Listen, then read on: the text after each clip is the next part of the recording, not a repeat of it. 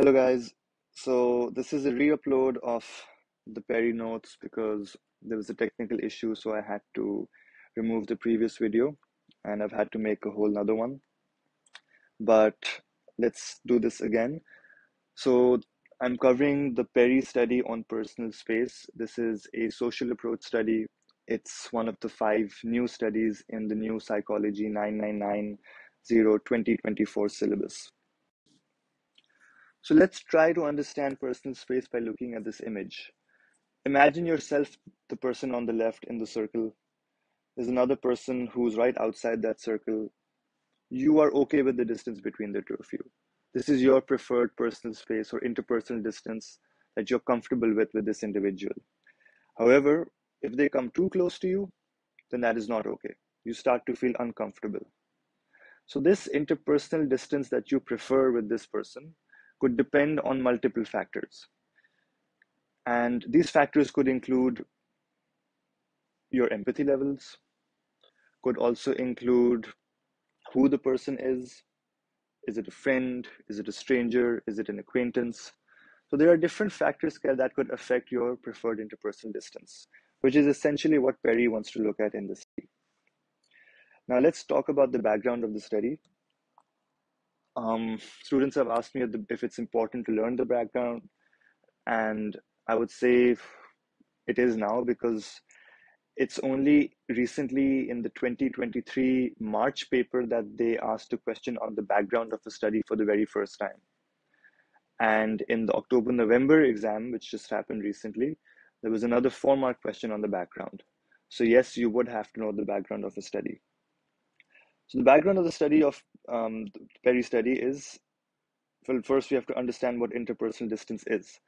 So interpersonal distance or personal space, the definition is, it's the distance between two people, and your preferred interpersonal distance may vary depending on the relationship that you have with others. So like I said, your personal space preference with your friend, with your family members would be very different compared to how it would be around an acquaintance or a stranger. Now, Edward T. Hall in 1966 actually proposed 4 zones of personal space. These are the intimate, personal, social, and public zones. The intimate zone is used between romantic partners or very close family members, and it involves all the senses of touch, smell, sight, etc. The personal zone is used with other people in everyday interactions in which we can see, touch, and hear the other person. So this is a very close zone that we use, but it's not as close as the intimate zone.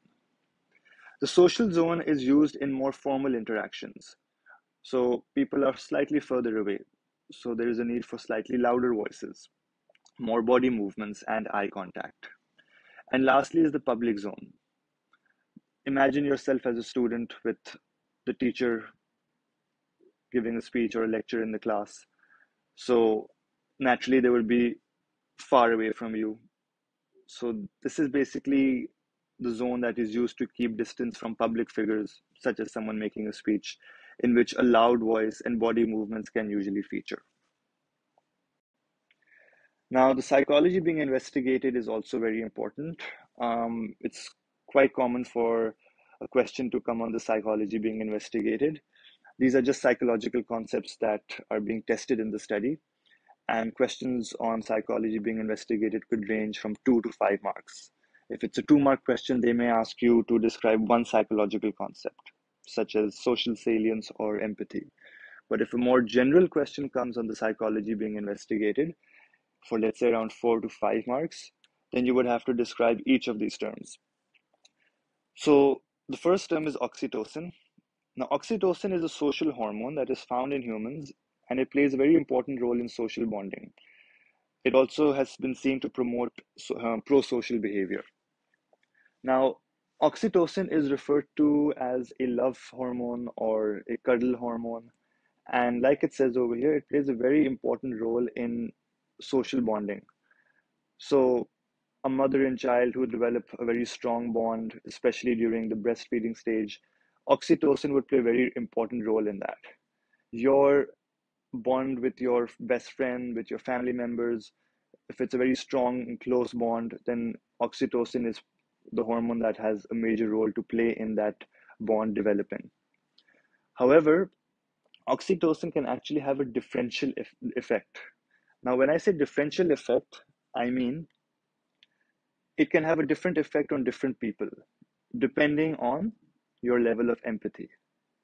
So, the idea is that if someone has high levels of empathy, oxytocin would actually promote social bonding, would promote a closer personal distance for them with others. However, those with lower levels of empathy, oxytocin can have the complete opposite impact. It can may lead to envy, hostility, and it may even want you to be further away from others. So the differential effect of oxytocin due to your levels of empathy is something that Perry is very interested in her study, which is what we're going to be looking at when we begin the procedure. What is empathy? Empathy is understanding someone else's experience by perceiving it from their point of view. So it's basically putting yourself in the shoes of another person and just understanding what it would be like from their perspective. Now, social cues are expressions, body language that we use to communicate, to send messages across to another person. For instance, smiling to indicate happiness. Social salience refers to the importance or the attention that we give to these cues from another person. So, how much attention do you give to these expressions, this body language, these facial expressions that someone is using to send a message across to you? And the social salience hypothesis basically predicts that oxytocin will actually increase your attention to these social cues. And it affects the way that you may process these cues and respond in different ways depending on the social setting. So, according to the social salience hypothesis, oxytocin may actually perhaps enhance your attention to social cues, and this could have a very different effect on different people. So, people with high empathy, they may be more, they may notice social cues more, they may pay more attention to social cues of people.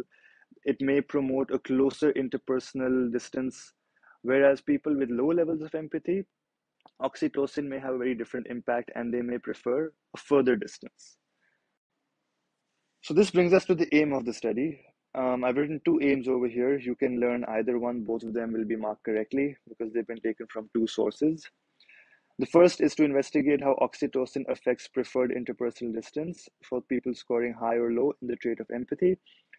The other aim is to test the differential effect of the social hormone oxytocin on personal space preference in relation to a person's empathy ability.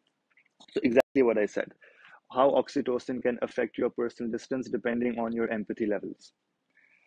This is a lab experiment, so it's conducted in a highly artificial and controlled setting of a lab at the University of Haifa in Israel. And with any lab experiment, there will be an IV, a DV, as well as an experimental design. Along with being a lab experiment, it is also a self-report study because there will be an IRI online questionnaire that will be used, and it will be through this questionnaire that we will assess your empathy levels. Now, the interesting thing about this study is that there are two experiments, experiment 1 and experiment 2. Each experiment has 3 IVs and 1 DV. Now, something that Perry is going to be testing over here is an interaction effect. An interaction effect is when we have multiple IVs and they combine to affect the DV.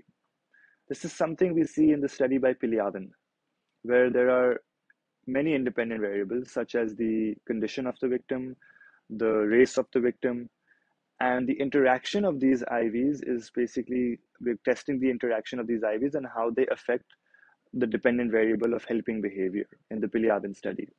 So similarly, in this study for experiment 1, we are looking at the interaction of 3 IVs, which are empathy, treatment, and condition, and how these interact and combine to affect the DV of an individual's preferred interpersonal distance. So let's look at each IV independently. So the first IV is empathy. This will be operationalized by either being high or low. So participants with a score of 40 and above in the IRI online questionnaire will be the ones who will be in the high empathy condition, and those with a score of under 33 will be in the low empathy condition. So you can either be in the high or low empathy condition. So this would be an independent measure design. The second IV is that of treatment. And this will be operationalized by giving the participants either oxytocin or a placebo. A placebo is basically a control, it's in the form of a saline solution. And participants will be administered both oxytocin and placebo in different experiments. Um, so this would be a repeated measures design. And the third IV is the condition. Now, when we say condition, we want to test your preferred interpersonal distance depending on different types of people, which means you may be closer, you may prefer a closer distance with a close friend, but not as close a distance with a stranger or an acquaintance or perhaps even an object. So over here, four conditions are being used for the IV of the condition, and we refer to these conditions as either figures or protagonists. So these four protagonists are a stranger, an authority. An authority would be like a boss or a teacher, a close friend, or an object in the form of a ball. So naturally, our preferred distance can vary on who the person is, whether it's a stranger, authority, or friend. But we also want to see how objects may have an impact in our preferred interpersonal distance, hence the inclusion of the ball. And the dependent variable is the preferred interpersonal distance, and this will be measured by using something called a CID paradigm, which we'll talk more in detail about when we begin the experiment. So IV1 is an independent measure design, whereas IV2 of treatment and condition will be a repeated measure design, as participants will be shown both the stranger, authority, friend, and the ball. So it's not like one group is being exposed to two conditions of the stranger, authority, and another group is being exposed to friend or ball. That is not the case. It's a repeated measure design. So everyone will be going through all four conditions. And this is the IVDV of experiment 1. Experiment 2 also has 3 IVs, which are two of are the same as in experiment 1. So empathy being high or low and treatment of oxytocin or a placebo. However, the third IV of condition is slightly different. The third IV could be either the condition of positioning of chairs, which is an experimental condition, or positioning of a table and plant, which is the control condition. Now, this may seem very confusing, but once you begin experiment 2 and I talk about the procedure, it'll be a lot more clear to you as to what really is happening over here. And the DV for experiment 2 is simply choosing the task or the task of choosing the rooms. And this will be operationalized by the average preferred distance between two chairs and the average preferred angle of the two chairs. Again, this may seem very confusing initially, but once we begin the procedure, I'll explain what all of this means. So the IV of empathy would be an independent measure design, whereas for treatment and condition, just like in experiment 1, is repeated measures.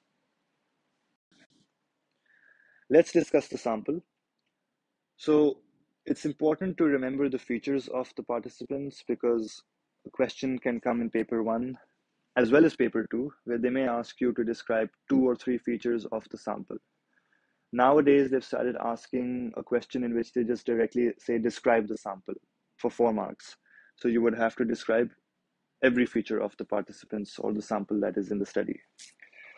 So in this study, we have 54 participants who are all male, and they are undergraduates from the University of Haifa in Israel, 19 to 32 years of age, with an average age of 25 years.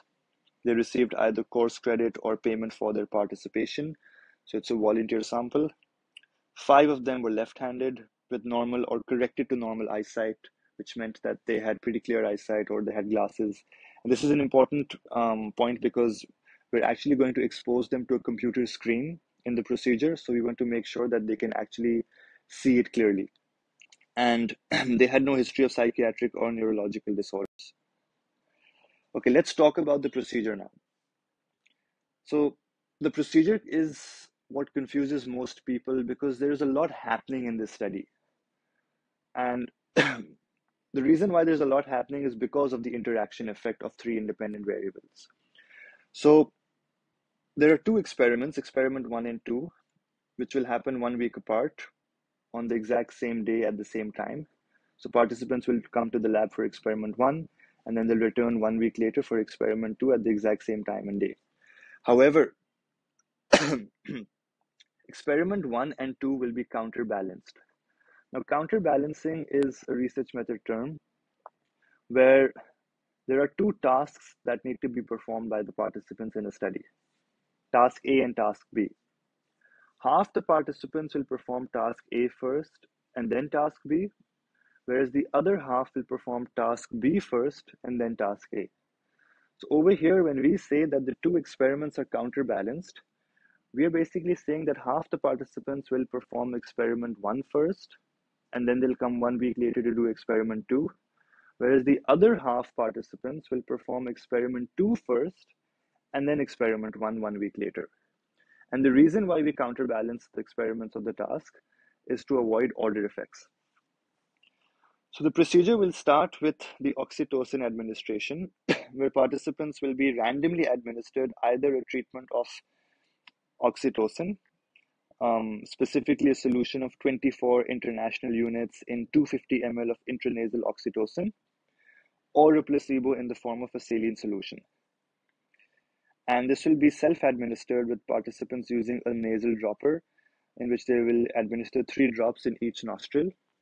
This will be supervised, however, by a researcher. This part of the procedure is a double-blind technique.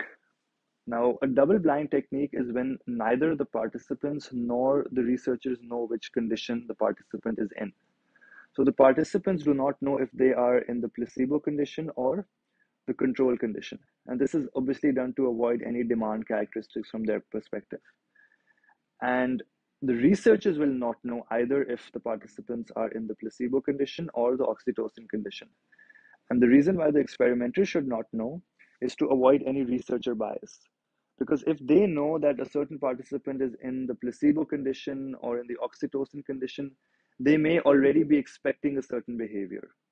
So to avoid researcher bias and to avoid demand characteristics and to increase the overall validity of the study, they're using a double-blind technique. After this is done, we will do the assessment of empathy. So the participants are then going to take the IRI questionnaire online. And this is a questionnaire that has 28 items. And each item will be rated on a 5-point scale. And the scale will range from A to E. A is does not describe me very well, and E is does describe me well.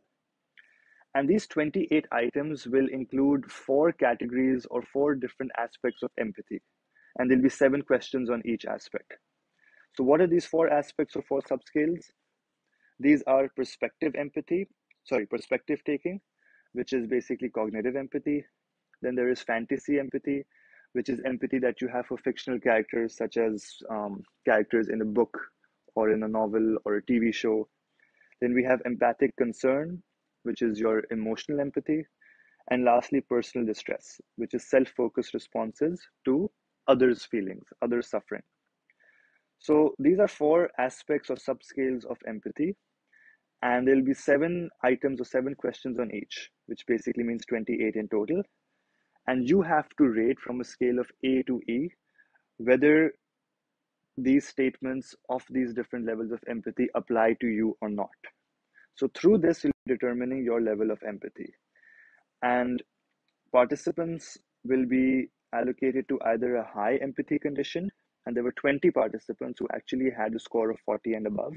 So they formed the high empathy group, and they were basically aged 24 on average. And there was a low empathy condition where there were 20 participants who had a score of 33 and under, and their average age is 26 years.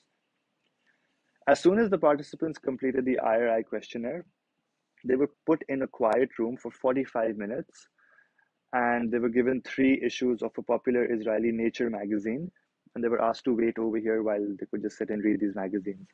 Now, there are 2 reasons why they're placed in this room. One is to avoid any social interaction. And the second reason is so that the oxytocin can be absorbed in their body, absorbed by the central nervous system, and it reaches a plateau. so that it can take effect. So we'll move on to the procedure, experiment 1 and experiment 2 now. But before that, let's try to understand this interaction effect. So I'm just giving you a brief overview of what you can expect in the study to just try and make it easy to understand experiment 1 and 2. So participants are going to be either in a high empathy condition or a low empathy condition. And they're going to be administered either oxytocin or a placebo, which basically means we can have 4 conditions. Those participants who have high empathy and have oxytocin, those participants who have high empathy but were given the placebo, then those who have low empathy and are administered oxytocin, and then those who have low empathy and are administered the placebo. Now, the idea is that people with high empathy, they are the ones who are going to actually prefer a close interpersonal distance. So if you have high empathy, you will perhaps be okay with people being closer to you. And this should be enhanced further if oxytocin has been administered by you. So let's take 2 people, person A and person B. Let's say that person A is the first condition, high empathy and oxytocin, and person B is high empathy and placebo. Person A, or rather person B, who has high empathy and has been administered the placebo, they would prefer a close personal space with people. However, person A will also prefer a close personal space with people, but that personal space will be even closer compared to person B. Reason being the oxytocin. Now let's talk about person C and D. Person C is the person who has low empathy and they are administered oxytocin, and person D is an individual with low empathy but they are administered the placebo. Now I told you that oxytocin has a differential effect depending on your empathy level. If you have high empathy, you would prefer a closer distance. But if you have low empathy, it'll have the opposite effect, where you will want people to be further away from you. So person C and person D, they have low empathy. So they naturally would not be okay with close interpersonal distance. Person D, who has low empathy and has been given the placebo, he would not prefer as close an interpersonal distance as person A and B, the people with high empathy. And person C, who has low empathy and oxytocin, he would also not prefer a close interpersonal distance, but his distance would be even further away from person A, B, and D, because he is the person with low empathy and oxytocin. So that oxytocin is actually going to affect him in a way that he would want an even further distance from people. And this distance that you are choosing or are comfortable with um, around different people depends on who the person is, who the protagonist is. And if you remember, there were 4 conditions: a friend, an authority, um, what was the third one? A friend, authority, a stranger, and an object in the form of a ball. So now let's add the condition, the protagonist in this mix. So let's go back to person A. You have high empathy and oxytocin. So you would obviously, if we talk about the 4 conditions, when we compare, let's say, a stranger to a friend, so for all 4 of these people, they would prefer a friend being closer to them than a stranger. That is common sense. Anyone would be okay with a friend being closer to them compared to a stranger. And anyone would be okay with a friend being closer to them than an authority figure. However, you may prefer an authority figure being closer to you than a stranger. And when it comes to an object like a ball, this could be different depending on people. So maybe you prefer a ball being closer to you, maybe you may not prefer. This is actually what Perry wants to test. Does the personal distance with an object such as a ball have any role to play depending on your empathy and oxytocin levels? So a person with high empathy and oxytocin would prefer their friend to be very close to them. A person with high empathy and a placebo would prefer their friend to be very close to them, but not as close as person A. And person C and D would be okay with the friend being close to them, but not as close as person A and B. And person C, who has low empathy and oxytocin is the person who's actually going to want to maintain the most distance with the friend. Now let's talk about the stranger. All four groups would want to maintain a certain distance with a stranger, and that distance would be a lot more than it would be with a friend or an authority figure. Now, the distance that person A would maintain with the stranger would be the least because they have high empathy. So they're naturally okay with people being closer to them. And this would be enhanced by the oxytocin. And person C would actually be the one who would want the most distance with the stranger because naturally you don't want to be close to a stranger. You have low empathy, so you are naturally inclined to having a further distance with people. And the oxytocin would just enhance this even further. So the distance between the low empathy person with oxytocin and a stranger would perhaps, we are expecting, be the furthest. And the the distance between a friend and a person who has high empathy and oxytocin is the one that we're expecting to actually be the closest. And then for the ball and the authority, we will see how each of these four groups, each of these four conditions have their own preference for personal distance. So that is essentially what Perry wants to see, the interaction of these three IVs on your preferred interpersonal distance. So that's the only confusing thing. If you can understand this, you will easily understand the rest of the study. Now, how are we assessing your interpersonal preference? That is going to be done through experiment 1 and experiment 2. So like I said, half the participants will do experiment 1 first. So those who are doing experiment 1 first, they will be exposed to something called the CID paradigm, the comfortable interpersonal distance design. So the participants are going to be placed in front of a computer screen where a slide will appear, and on the slide will be written one of the four protagonists. So either stranger, friend, authority, or ball. One of these four words will appear on the slide. Let's start with the stranger.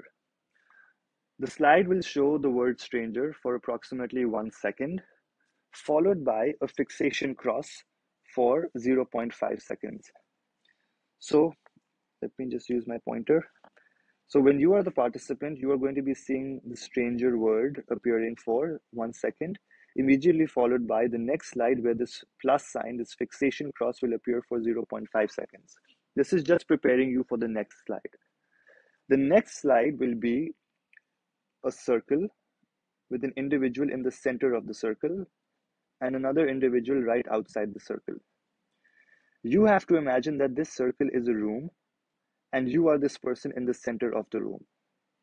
And the individual who is outside the room was the person that was indicated to you in the very first slide, so a stranger.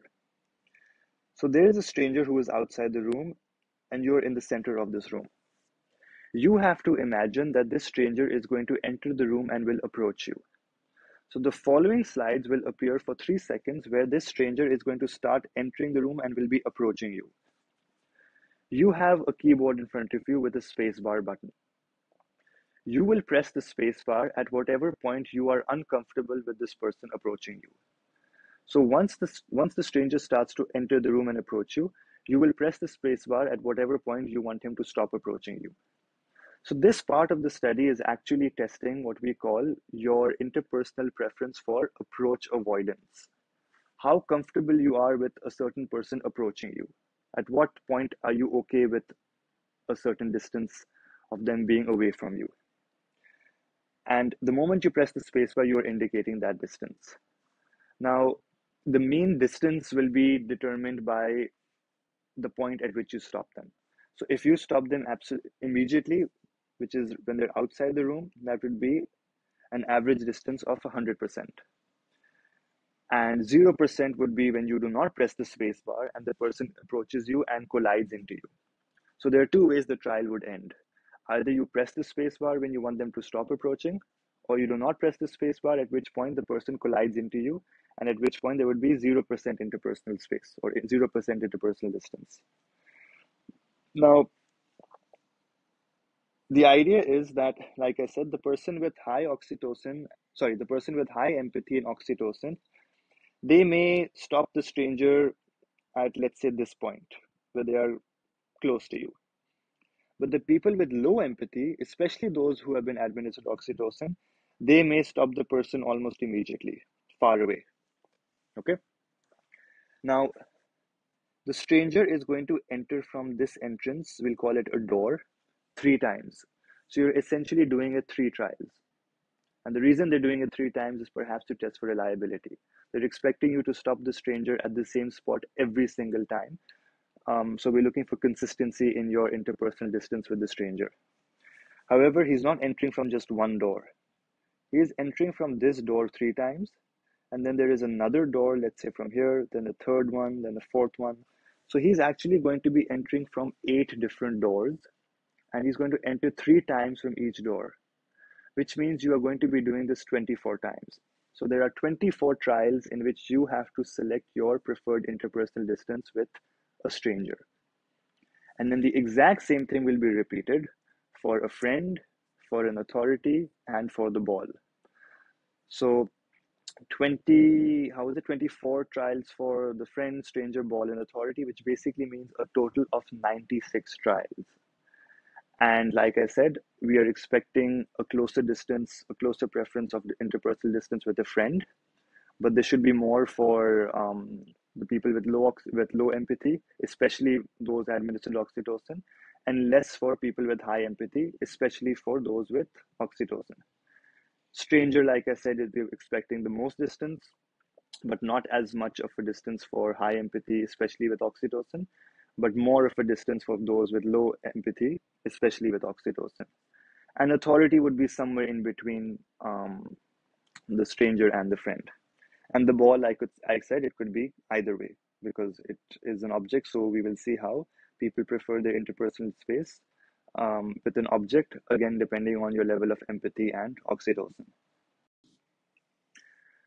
So these points are basically just repeating what I said, that according to the social salience hypothesis, we are predicting that oxytocin would make the participants with higher levels of empathy pick closer distances, whereas those with lower empathy would pick the choice of further distances.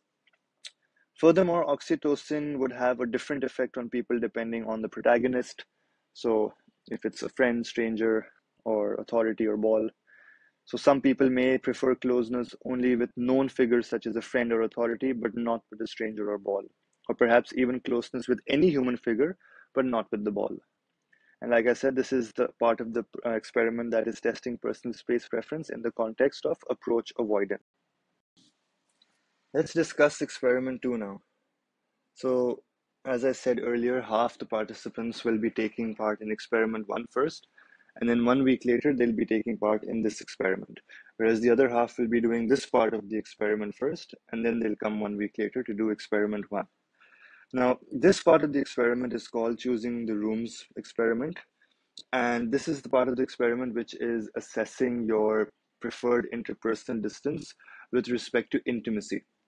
So after the participants go through 2 runs of the experiment, which is the placebo and the oxytocin part, they will be told that they will have to sit in a room with another person with whom they will discuss some really personal and intimate topics. However, this is not true. This is just deception. They're not actually going to be sitting with anyone, but they don't know that just yet. And they are told that in order for them to sit in a room with this person, they need to select a room according to their preference. So we will show them different pairs of rooms, and these rooms, the pairs of rooms will differ in terms of a few factors.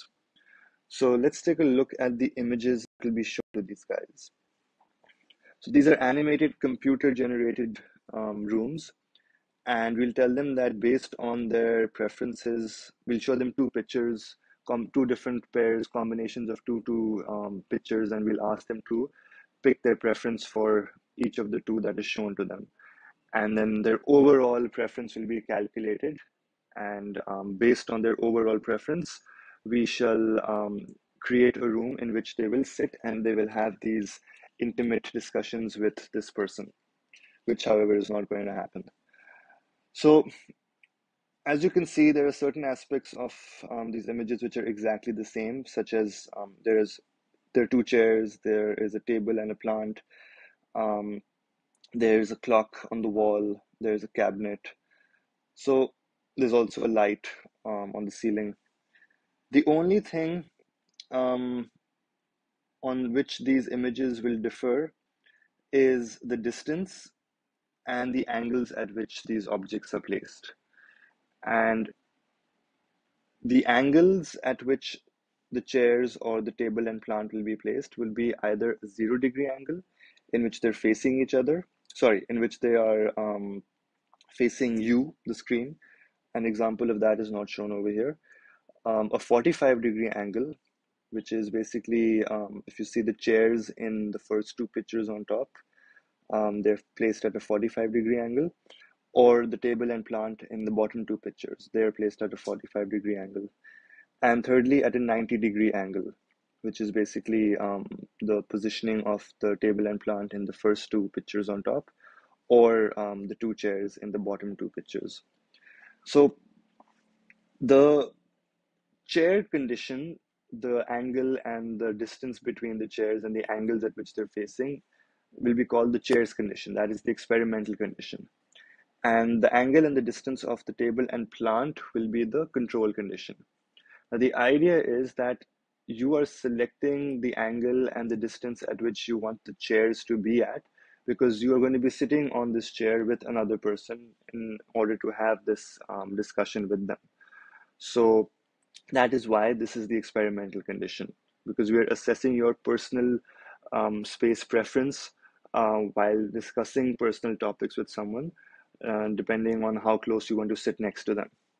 And the reason why the table and plant is there is because it's just there as a control, because we're not really expecting these other objects in the room to have any real impact or effect on how you prefer your interpersonal space um, with this person who you're going to be discussing these topics with. So that's just there as a control.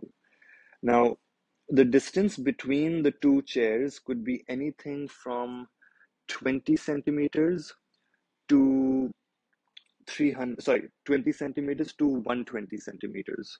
Or was it 140? I think it's 140, 20 to 140.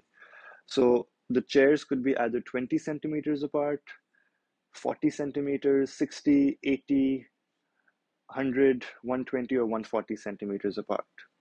So 20 to 140 with 7 different combinations with the 20 centimeter interval. So as you can see, the top two images, the chairs are placed at 60 centimeters apart. And in terms of angles, like I said, there are 3 possible angles at which the chairs can be placed. 0 degrees, 45 degrees, which is the case in the top two, or 90 degrees, which is the case in the bottom two.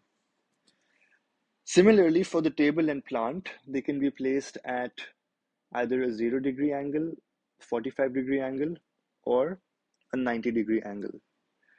And in terms of distance, it would be either 200 centimeters apart or up to 320 centimeters. So again, 7 um, situations or 7 instances or 7 um, conditions of the distance, which could be 200 centimeters, 220, 240, 260, 280, 300, or 320 centimeters apart.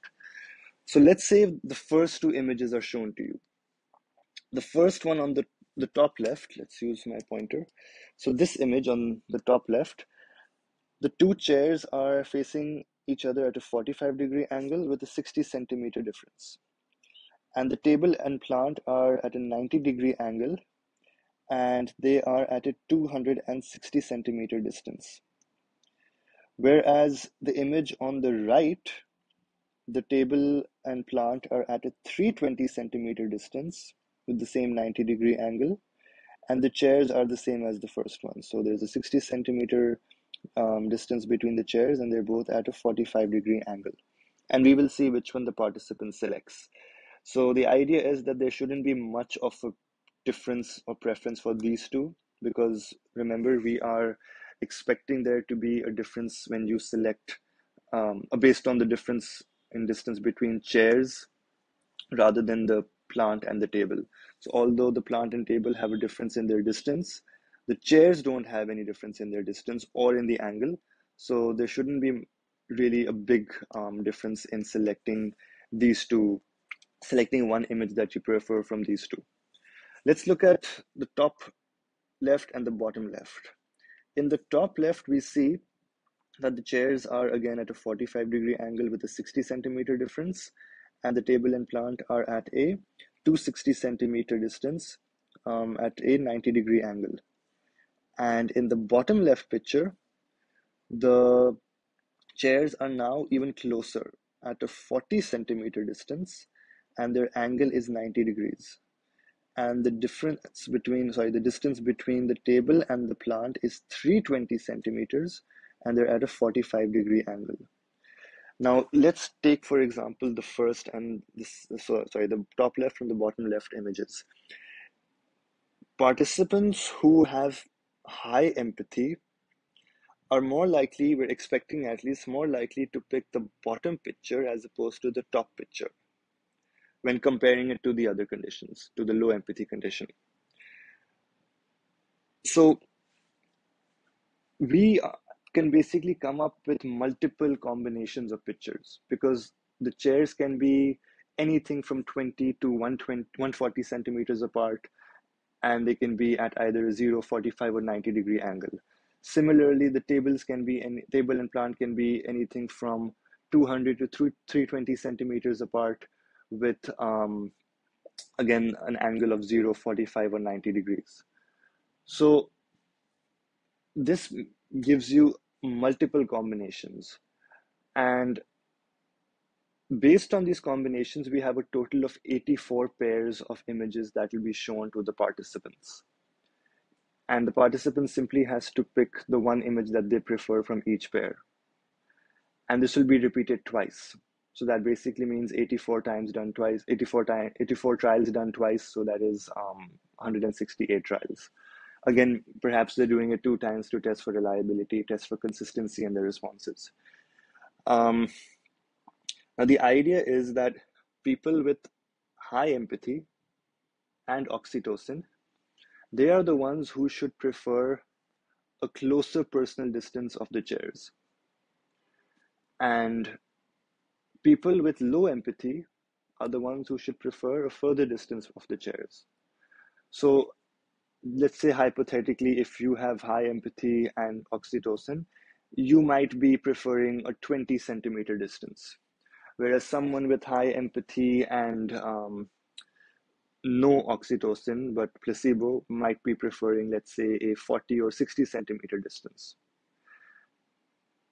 And then we have the low empathy conditions. So low empathy and placebo would maybe prefer around, let's say, 80 centimeters distance. And the person with low empathy and oxytocin might prefer the greatest distance of, let's say, maybe 120 centimeters. So that's what we're expecting. Now, the results were that the table and plant did not really have much of an impact. It was the chairs that actually did have an impact in their preference, as we expected. However, it was only the distance that affected their preference, not the angle. So it didn't really matter if the angle was at 0, 45, or 90 degrees. But what did matter for person space preference was the distance between chairs. So let's look at the results. First, let's look at the results of experiment 1. Now, I have some detailed slides which has the results of the studies in greater detail. And like over here, I've given an overall result. So when we combine the 3 IVs, so the treatment plus empathy plus condition combined, what is the result? But in these detailed slides, I have the results of, let's say, just empathy or empathy combined with just oxytocin.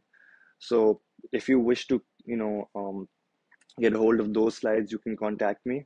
My email ID and my contact number has been provided in the very first slide. So please feel free to message me if you wish to get a hold of those slides. They also have detailed points on the evaluations as well. So let's look at the results of experiment 1 for the CID. Now, those participants who had high empathy and were administered oxytocin, they actually had the closest personal distance for the four protagonists compared to the other groups. And the low empathy participants in the oxytocin group, which is the third group over here, actually had the greatest distance for the four protagonists um, compared to the other groups, which is what was expected. So this immediately tells you that this supports the social salience hypothesis. Now let's look at this in detail. For the first group, so as you can see, everyone actually preferred their friend to be closer to them than any of the other protagonists. And within the friend, it was the high empathy and oxytocin group that wanted the friend, that they were okay with the friend being closest to them, with an 8.5% preferred distance. And the farthest distance was that of the low empathy with oxytocin, which was 16.3. Now, the greatest distance was naturally with the stranger. It was the most for the low empathy participants, both around 40%, and it was less so for the high empathy participants, 39 and 38%. But again, it wasn't much of a difference for the four conditions because, again, it's a stranger and you naturally would want to maintain a distance with a stranger. Let's look at it for authority. So, the high empathy participants with oxytocin were the ones who had the least preferred interpersonal distance with the authority of 30.5%. This was followed with the high empathy in placebo of 33.9. And then finally, the low empathy participants. The greatest distance was low empathy in oxytocin of 36.8. And then it was the low empathy in placebo of 35. And when it comes to the object, the ball, the closest distance was of the high empathy in oxytocin with a percentage of 14.4 for the ball. And then it was for the high empathy with placebo of 21% almost, followed by low empathy in oxytocin, which had the greatest distance of 26.8%. Now, the low empathy in placebo actually had less of a distance compared to high empathy in placebo.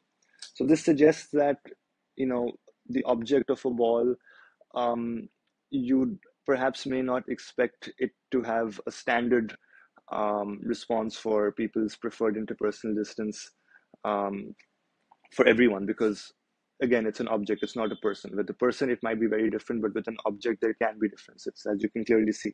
Those in the placebo conditions, the high empathy people actually preferred a greater distance for the ball than the low empathy participants. But when it came to oxytocin being administered, then there was a big difference. The high empathy participants actually had the least distance with the ball, whereas the low empathy participants had the greatest distance with the ball. So again, it shows the interaction effect. It supports the hypothesis. There's no surprising finding over here.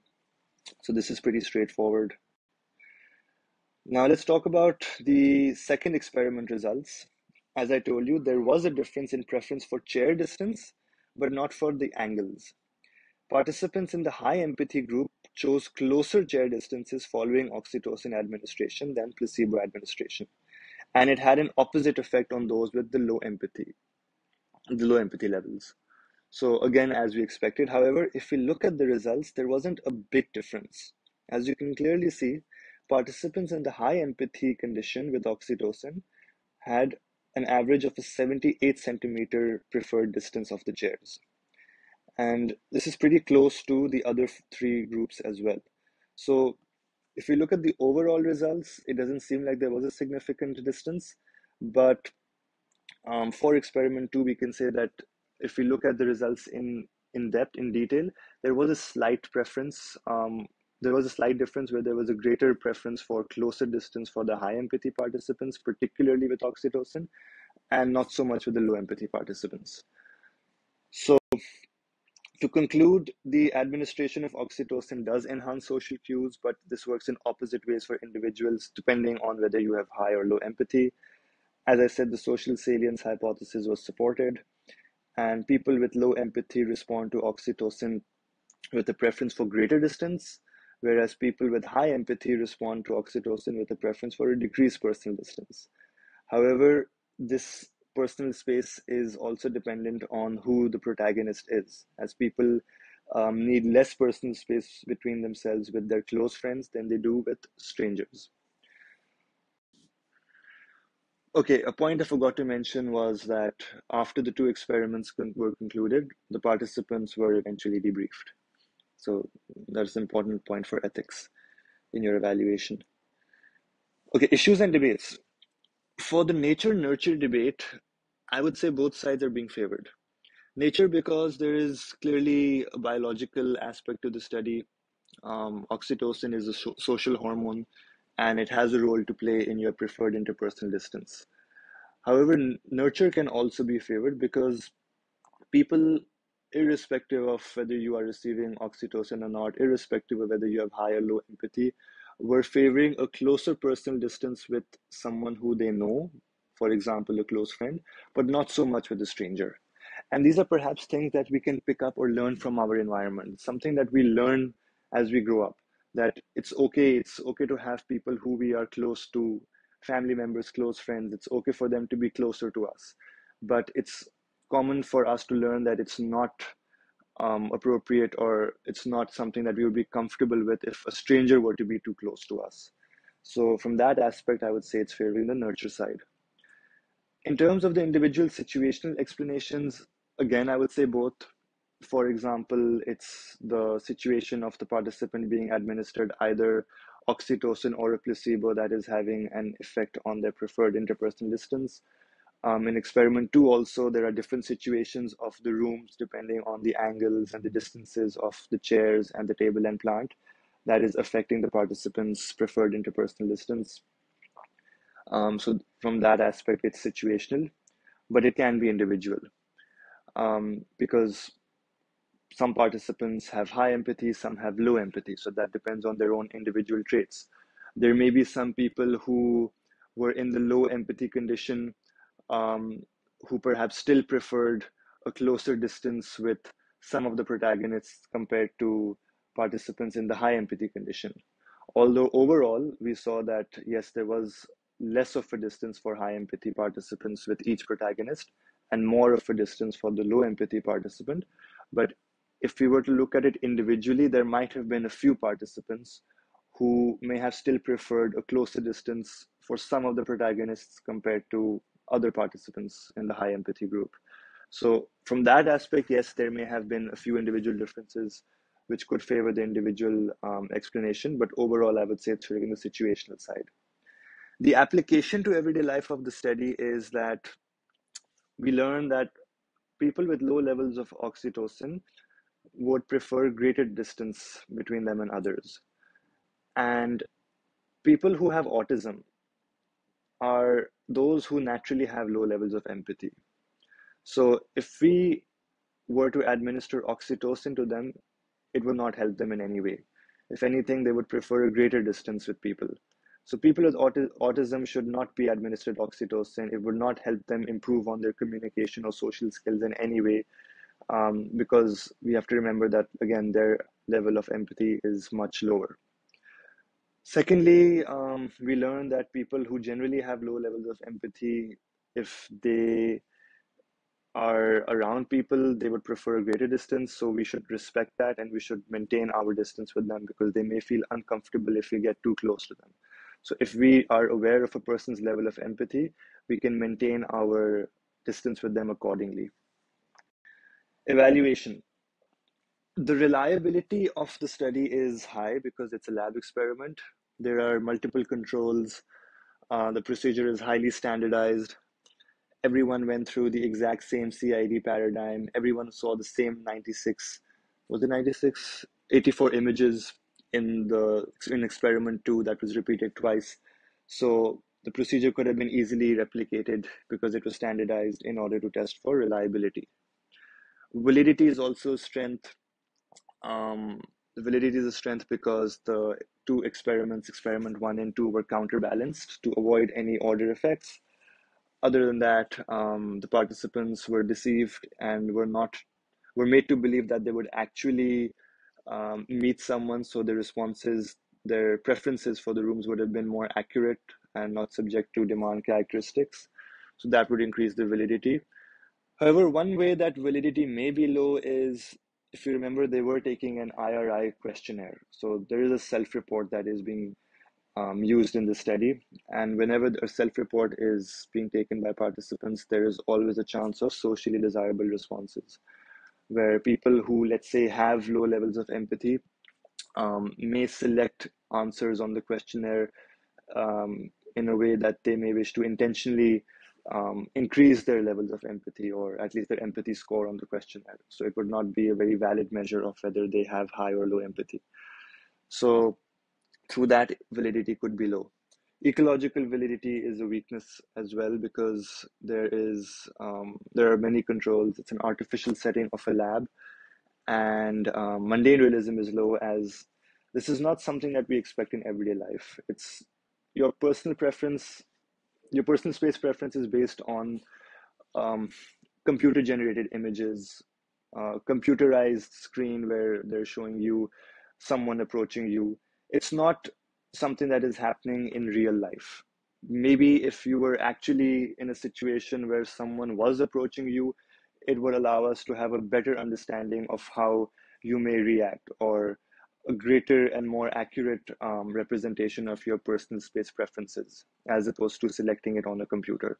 So ecological validity and mundane realism, I would say, is the weakness of the study.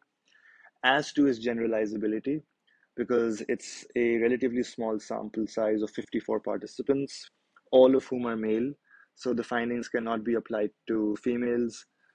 They're all from one university, so they may have certain similarities. It's a particular age group. So generalizability overall is a weakness because it's not a very representative sample. Data is quantitative, which is a strength because we can compare results of different participants in high and low empathy conditions, whether they have oxytocin or placebo. And through this comparison, we can determine whether the IV was affecting the DV or not.